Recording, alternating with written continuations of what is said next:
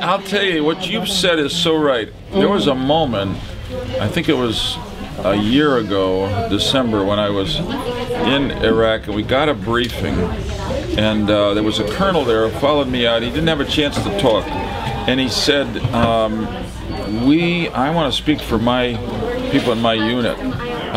We believe in why we're here. We want to win. We know it.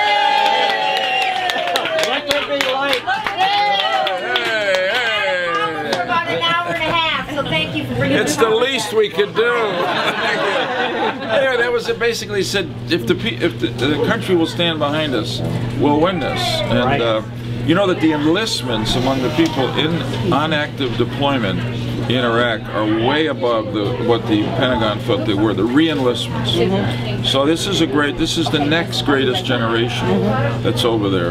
Thanks for what you said. Well, you know what, you're interesting.